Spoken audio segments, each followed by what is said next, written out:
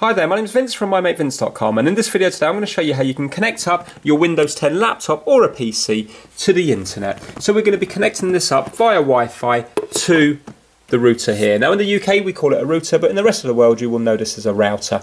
Basically it's what your service provider gives you to get you access to the internet. Now it will look different than these two, but the same principle will apply. Now each of these routers have a name that's called an SSID, and if you have a look at back here you will see that it says wireless SSID BT Hub 5, and then it's also got a wireless key. So on the back or the bottom of every single router you will have that, because you need to know what router to connect it up to. So what we need to do is we need to go to our laptop or our PC, and we need to go down to this icon down here.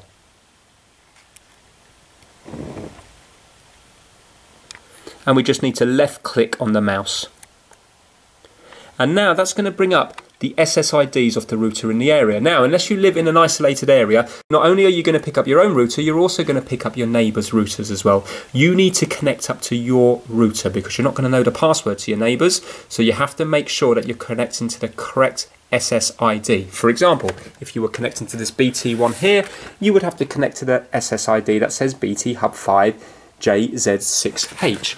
Now, in this video, we're actually going to be connecting to this TP link here. So if we flip this over, you will see here, because this is a fancy router, I do actually have 3 SSIDs, so it makes it slightly more complicated. I won't go into detail, but basically the first one is a 2.4 gigahertz, and these two are 5 gigahertz, so we can connect up numerous different equipments, and it will act as 3 different routers.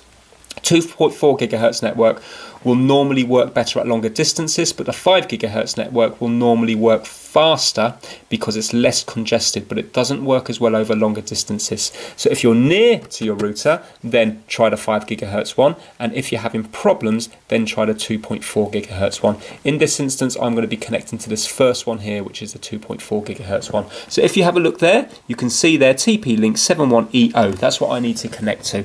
And if you see here, it says TP link 71EO. So that's what I'm going to be moving across to, and I'm just going to left click on that. And now it's going to ask me to tick that box if I want for connect automatically. Well, I do, because every time I want to turn on the laptop, I want it to connect to this network, and I'm going to go to connect. Now it's going to ask me for the network security key. So on this one here, you can see here, it says here, wireless password PIN 900.17117, this one here. So that's what I have to type in. Or if we were on this one here, the BT one, you would be typing in that one there. So it can be called a PIN, a wireless key, a passphrase. It can be called many different things, but you just need to type it in to give you access to the router.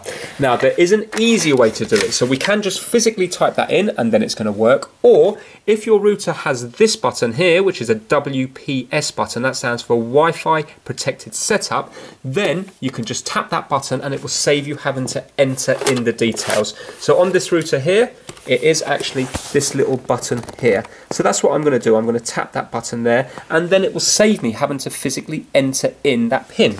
So let's just tap this. And now you can see there, it's flashing there. And now if we keep watching up here, you're going to see that it's going to automatically connect to it. It actually says here, getting settings from the router. And now there we go. It says connected, secured. And as you can see, I am now connected to the internet. And now it's done it all for me without me having to type anything into it. So if I was to go up to here and go to Google, you can now see that I'm connected to the internet. So it's nice and straightforward. Both ways are easy. It's just that if you've got that WPS button, then it saves you having to physically type in that password. So I hope you enjoyed the video. Please give it a thumbs up if you liked it, and please subscribe for more how-to videos. Take care. Bye now.